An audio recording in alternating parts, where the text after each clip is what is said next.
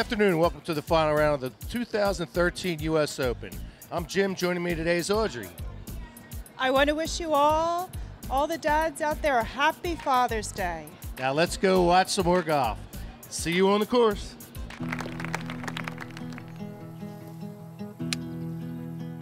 Most people see a tee shot. I see an initial velocity creating a maximum coefficient of restitution with a 90-degree trajectory.